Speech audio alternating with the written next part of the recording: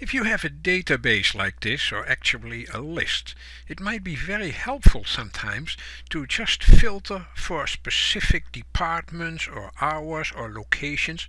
So for instance, if I click on Boston and I do a shortcut that I will explain later, then it will tell me we have 7 records filtered for Boston. In this case it will also ask me, do you want to unhide them again? So how can you do this? There is a very simple solution and a more complicated one.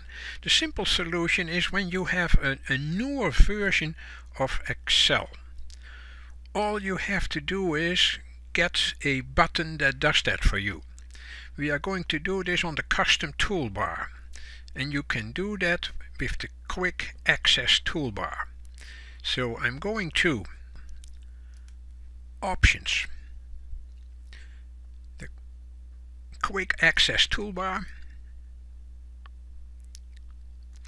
and that command is not in the ribbon, so we are going to add it. It's not a popular command, so you go to the commands not in the ribbon, and then you will find auto filter, and you just add that to your toolbar, your quick access toolbar.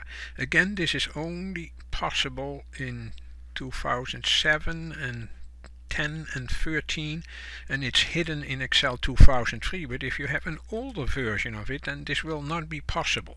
But if it is possible, it's a great tool. If you say I want only the planning people, you just go to your quick access toolbar and you click on autofilter, and it will do all of that.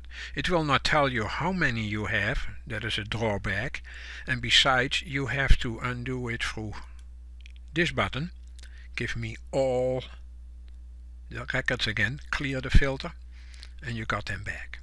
As I told you already, this may not be possible if you have an older version. So is there still hope for you left? Yes. I'm going to make a shortcut to a subroutine in Excel VBA. So we go to Excel VBA, Alt F11 takes you there, and we insert a module.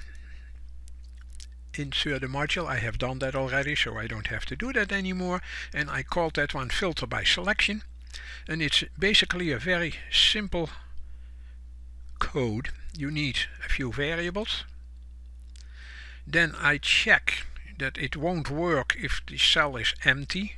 So if the active cell that you happen to be in is empty, then tell the user so and exit the sub. Otherwise we are going to talk to the entire list or table around the active cell. It's called the current region, with and end with. We are going to calculate how many rows do we have.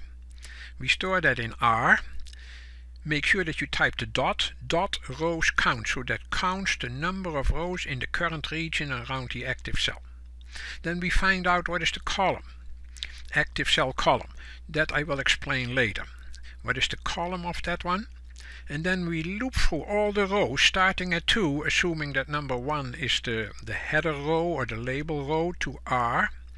If, don't forget the dot again, if the cell in row I with column number of the column you are in is not the active cell, then hide the entire row around that cell. Cells I, comma, column. Row I, column, column. Hidden is true. Otherwise I'm going to count how many do I have. I add to what I have already. The first time that is 0, plus 1 is 1, plus 1 is 2. And then we do a next one, and it keeps doing that until it reaches the last row in the current region. And then we can tell for a message box how many records do we have.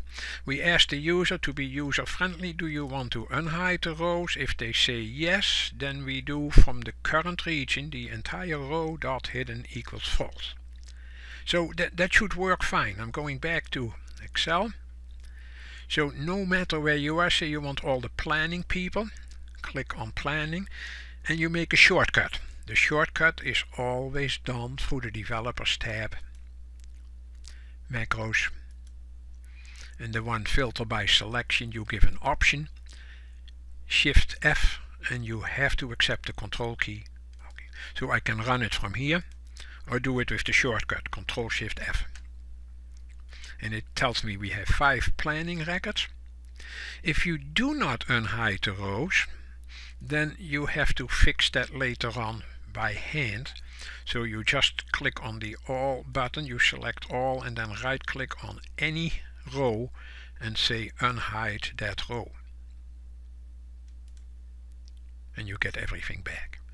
That's manual work, otherwise the VBA code will do that for you. This is all nice and fine if your list or database starts in cell A1. If it doesn't, then we have trouble. If I would do it here, Ctrl-Shift-F, then it will find nothing because it has the wrong code.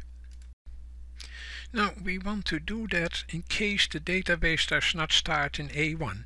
So all we have to do is to add to this one minus dot range A1, so that is the first cell in the database itself, the column number +1. And that should do the job. If I want the management people, Ctrl-Shift-F, it will just give me the management people, and I can unhide the records. I made it a little fancier this time. Each time I click on another cell, it automatically kicks in. So if I want the 40-hour people, it will automatically tell me it is 6 records. So if I click somewhere else, because I'm doing a lot of searching in all of this, then I just click on another situation. Let's say I want all the accounting people, and it will give me the accounting people. How did we do that? We did that, of course, with VBA.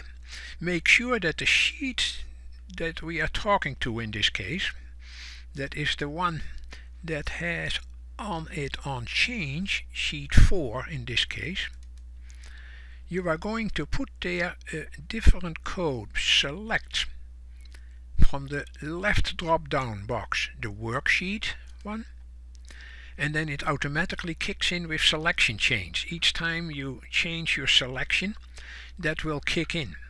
So we make sure that we don't do that for an empty cell, in case you are adding new records. And then you call that subroutine that we had called filter by selection.